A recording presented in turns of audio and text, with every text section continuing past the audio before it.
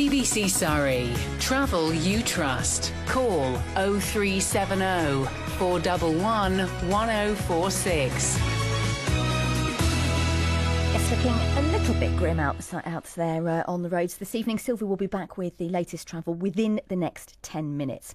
Now, it's 12 minutes past 5 and the fallout from Britain's decision to leave the EU is continuing, with a stark warning of tax rises and spending cuts as a result. The Chancellor, George Osborne, said predictions about the impact on finances have started to be borne out by events, including falls in the value of the pound and markets. Meanwhile, as you've been hearing, David Cameron has arrived in Brussels to discuss the vote with European leaders, and we're going to cross to our political reporter at Westminster to talk through that in a few minutes' time. Just who the Prime Minister's successor will be when he steps down later this summer is, of course, still the million-dollar question. George Osborne has ruled himself out. Boris Johnson and Home Secretary Theresa May are among the contenders. South West Surrey MP and Health Secretary Jeremy Hunt is also seriously considering entering the race. And he's calling for a deal on leaving the EU to be negotiated and then put before the electorate, either through a referendum or a general election. The people know that in this country they are sovereign. And I think it is absolutely right, having exercised democracy in that profound way, that when we take the next step, which is the terms of our leaving the EU, finalising those terms, somehow we need to know that people support the direction of travel we're going on. Well, let's speak now to Dave Ash, who stood as a candidate for the National Health Action Party at the last general election. Hi, Dave. Hi, Catherine. So what's your reaction to the possibility we could have Mr Hunt as Prime Minister? Well, I think it's important to look to Jeremy Hunt's record in office for a flavour of what he might be like if he was ever Prime Minister. When he was Culture, Media and Sport Minister, tasked with overseeing the B-Sky B deal, he was scandalously found to have been too close to Rupert Murdoch and was hastily removed from post.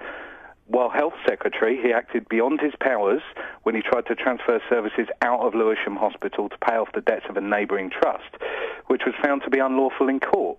He lost that battle in the High Court twice and then changed the law in response. More recently, he's managed to alienate and demoralise the entire NHS workforce, prompting the first doctor's strike for decades, and is in the process of removing the nurses' bursary.